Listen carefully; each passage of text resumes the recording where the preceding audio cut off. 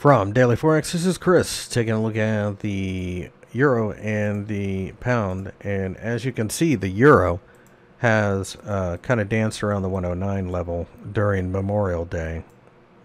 And as a result, I think 110, 108 to 107.5. And since we're in the middle, there's really nothing to do. I do favor fading rallies, though.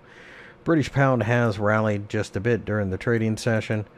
I think 123 is an area that's going to cause quite a bit of resistance. A breakdown to the 121 handle.